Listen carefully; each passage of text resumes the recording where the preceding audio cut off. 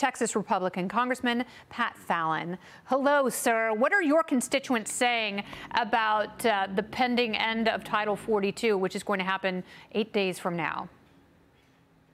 Well, Kennedy, it would be interesting to see not only what would John Pierre do if she lost the notebook, but what would happen if she actually told the truth?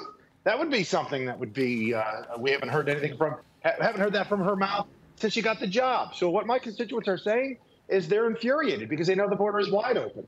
And illegal immigration has exploded under this administration. Kennedy, we had never had a month in our history of over 200,000 illegal border crossers.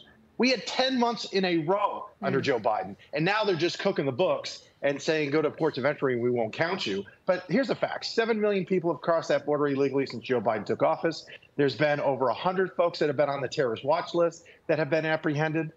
There is record fentanyl seizures, record fentanyl deaths in this country because Joe Biden has opened the border and said, come on in. And it is an absolute just disgrace. Yeah, and people can see with their eyes. The NGOs are completely overrun in places like El Paso. I mean, there are no support services. And the CBP Commissioner Troy Miller is saying that if we do, in fact, see more than 10,000 encounters a day, that there is nowhere to house or process people who are coming over the border. So the message has been loud and clear. It has been received clearly in Central and South America. Come on in, because you will no longer be deported with a Remain in Mexico health policy. That is ending now. So it's interesting because Karine Jean-Pierre and Secretary Mayorkas are both saying that Congress has failed to act.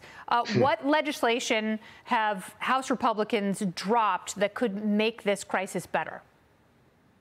See, that is, again, just an abject lie. First of all, they had all levers of power for 2 years. They had the House, they had the Senate, they had the White House, and they're the ones that didn't act. But the House Republicans are acting. We have a House border plan.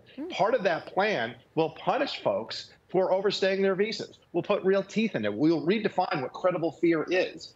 And we need to also reinstitute the Wait in Mexico policy, which was wildly successful under President Trump, which said your asylum claim will be adjudicated while you wait in Mexico.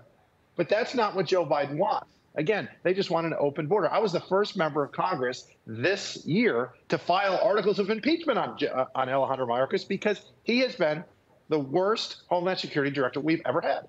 Well, I don't disagree with you. I do think that he should resign. I think that he has created a situation that is untenable. You cannot continue to support numbers like this and then say, when you have 2 record-breaking years in a row in terms of encounters, you can't say it's the exact same as it was before. At some point, we're going to have to acknowledge that all of these resources are incredibly strained and the system has to change. But unfortunately, everyone who's in power is unserious about the fix. Are there Democrats you can work with to come up with legislation that, if it's not going to fix immigration, at least it will do something about the border crisis that is happening right now?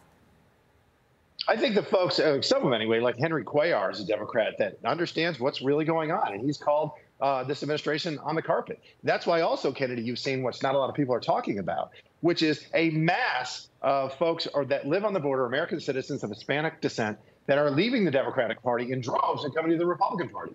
We had a state rep, Ryan Guillen, who switched parties. We elected Monica De La Cruz in a district that's 75% Hispanic because they know that this is something that we can't sustain, and it has to change. President Trump got an A+ on the border. Joe Biden gets an F. Yeah, and I hear Alec Baldwin's wife, Ilaria, she is going to become a Republican and maybe run for Congress as well. Congressman Fallon, thank you for taking the time. I do appreciate it.